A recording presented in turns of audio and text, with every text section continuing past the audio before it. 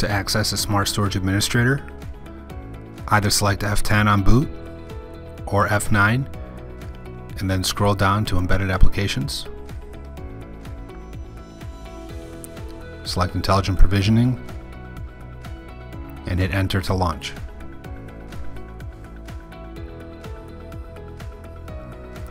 We're going to select the Smart Storage Administrator.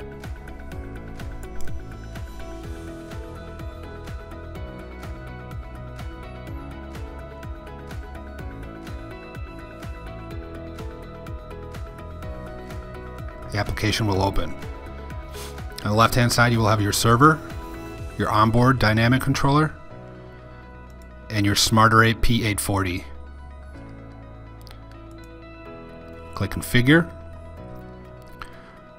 On the left hand side now you'll have your controller, logical devices, where we have our operating system logical drive, physical devices, and unassigned drives. Go ahead and click on the controller, create array under the actions. We're going to select 3 drives to create a RAID 5.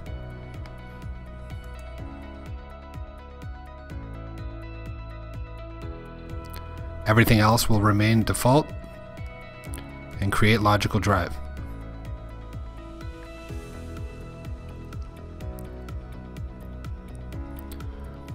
We're going to finish. Currently the system is going to be initializing the parity. The system is fully usable until this is complete, but may run at a degraded state. Go ahead and close out of the Smart Storage Administrator and restart the server.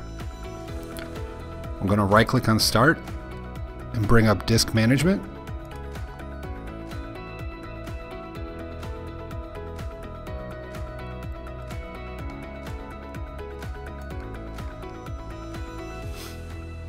Here you have to bring the drive into the operating system. You're going to right click on the disk, you're going to bring it online. Right click to initialize the disk. For all archiving purposes, the format will be GPT. Go ahead and right click on the volume. You're going to create a new simple volume. Go ahead, select Next. Full storage, unless you're going to split up the storage. Click Next. You can assign your letter. In this case, we're going to leave it as F. You can assign your letter. In this case, we're going to leave it as F. Hit Next. We're going to delete the volume label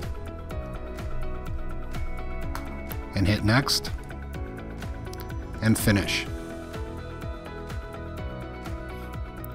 The system will format and then bring the disk online. That is how you create a RAID.